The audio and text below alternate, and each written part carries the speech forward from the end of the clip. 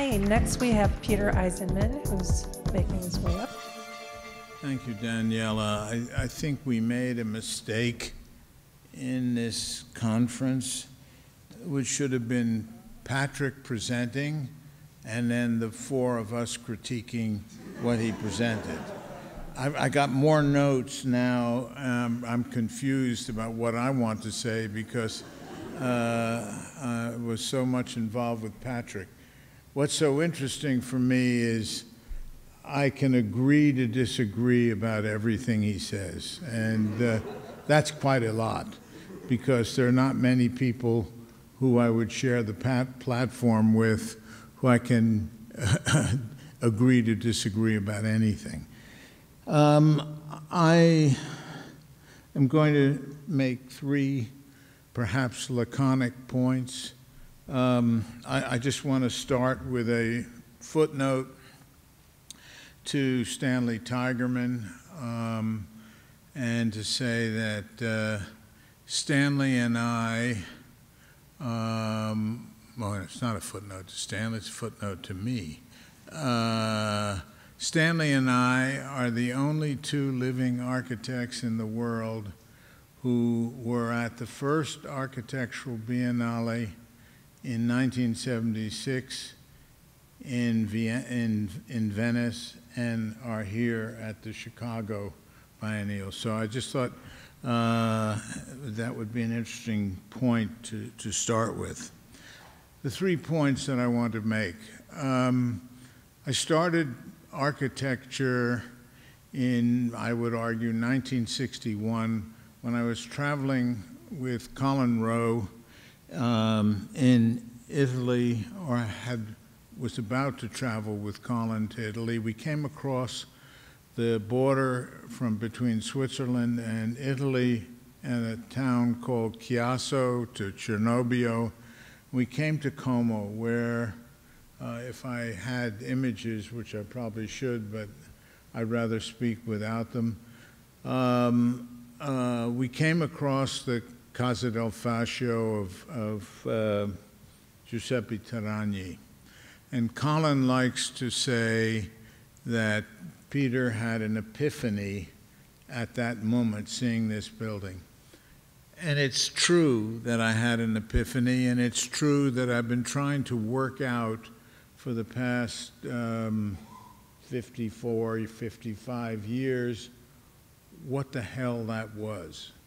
And I had already seen Le Corbusier at Weissenhof, I'd seen Mies van der Rohe, I'd seen Adolf Loos, Behrens, Wright, everybody, but not one of them did what this particular building did for me.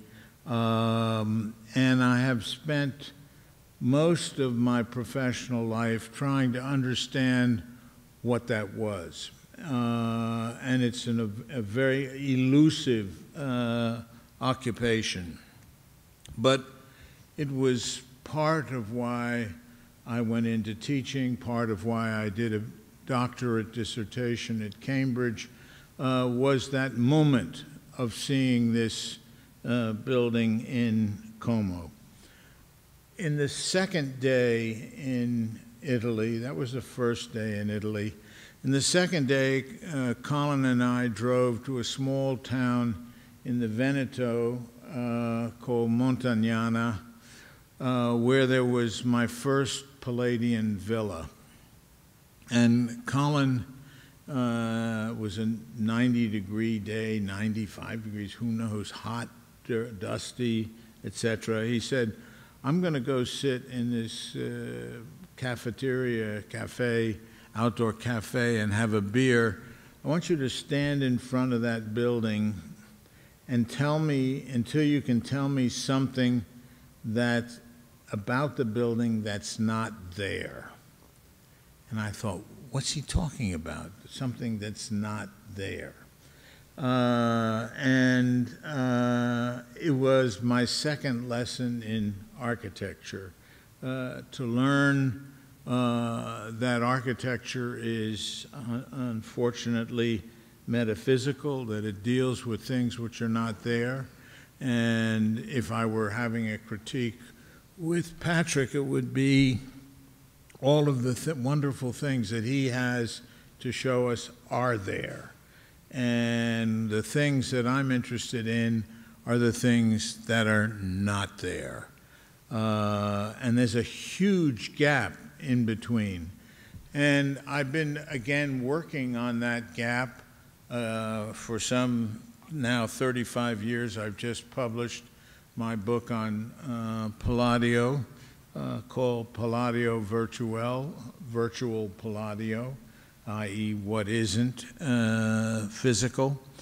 And so these two experiences, Palladio on the one hand and tyranny on the other, have made a search for me in the ensuing 40 years. I never know what to call that. And I never know what that means, especially when people tell me about sustainability and LEED certificates and technology, etc. And I think to myself, gee, Palladio certainly get a LEED certificate in the sustainability. I wonder what the problem is. And one of my best friend colleagues, who is an expert in sustainability, said to me, sustainability has no determinant in form and space. Now, if you write that deeply into your brain, you'll begin to realize that if you're studying sustainability in a design studio, you're in the wrong place. I will not comment on Patrick's comment on the Biennale, since I haven't seen it. But I was reading my latest issue of the New York Review of Books. Unfortunately, it's called the New York Review of Books. And I was reading it about a book, a review of a book that I was myself reading, Purity by Jonathan Franzen, Jonathan being one of my favorite authors. I can't quite tell you whether it's good or bad, but what attracted me was that it was written by a woman, Diane Johnson, former faculty member at Harvard and a very interesting theoretical person in linguistics, in post-structural linguistics. And in the second paragraph of her review, she says, in one of his essays, i.e. Jonathan Franzen's, called Mr. Difficult, Franzen distinguishes between one kind of novel, a status, in quotes, a status novel, like those written by Flaubert, Proust, Kafka, and especially William Gaddis, that invite a discourse of genius and art historical importance, and the kind of novel that he likes to read, this is the other kind, and believes in, the contract novel, referring to the contract between writer and reader, who both expect novels to be enjoyed, to be inspiring as well. Purity, the novel that she's writing about, she says, makes a stab at having status qualities in its complicated chronology and ambitious array of moral concerns, but in its page-turning sequence of events and hot sex scenes, it also tries to fulfill the contract. And I began to think, that's pretty much one of the issues that, for me, is important, the difference between a contract novel and a status novel. She concludes this review by saying, as a novel, that is Purity, about inauthenticity and intense self-consciousness, and as a portrait of the modern world, it's convincing enough for me. Franzen, from whom so much is expected, seems on a sort of literary mountaintop with several paths down.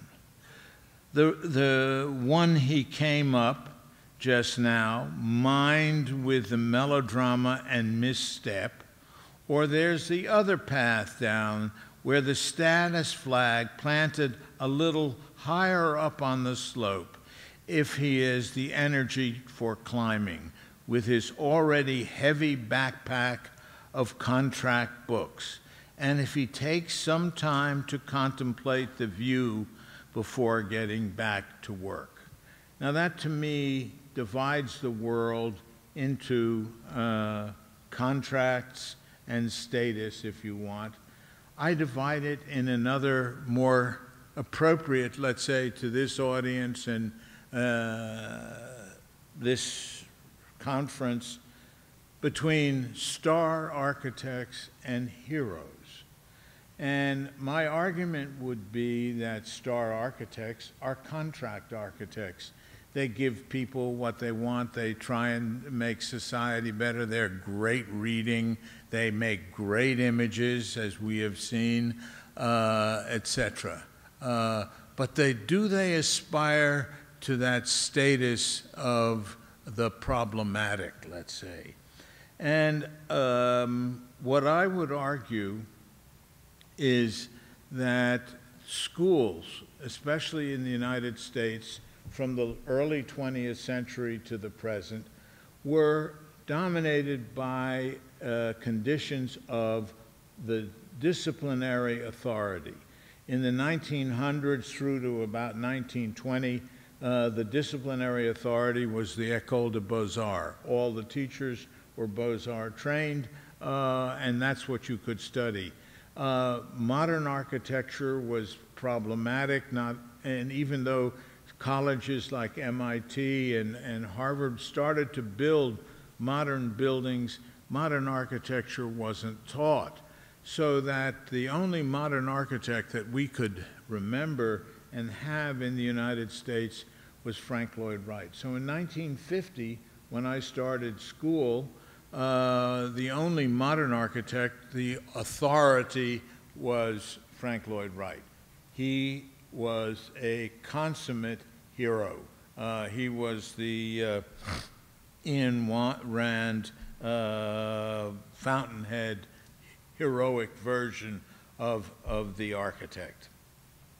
We all had on our desks, in the nature of materials, we all knew the right books, we knew the buildings, and it was the authority that broke away from the Beaux-Arts authority.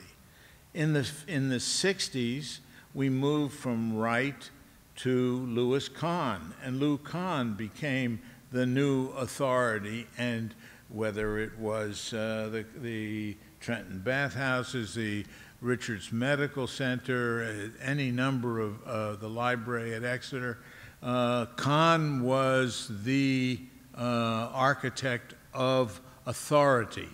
And we looked to Kahn not as a star, but as a hero. In the late 60s, when Bob Venturi's book, Complexity and Contradiction, came out, followed by Learning from Las Vegas, Bob Venturi became another American hero, along with, let's say, Le Corbusier, Mies van der Rohe, etc. I can remember teaching in the middle 60s, before the student riots, 65, 66, every student had the oeuvre complète on their desk of Le Corbusier. There were references. We spoke a common language. There was an authority.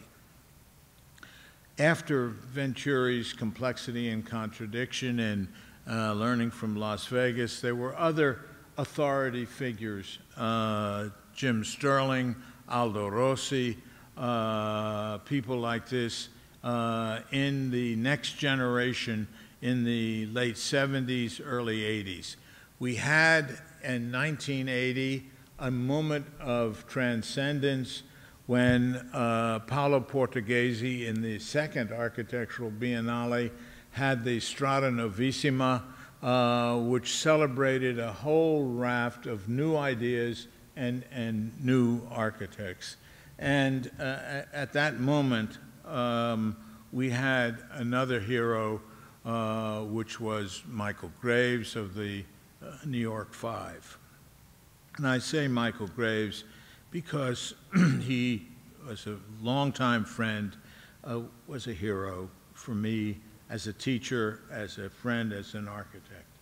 I would argue that the difference between Patrick and myself is not really one of substance, because the answer to the question that Daniela proposed would neither be yes nor no.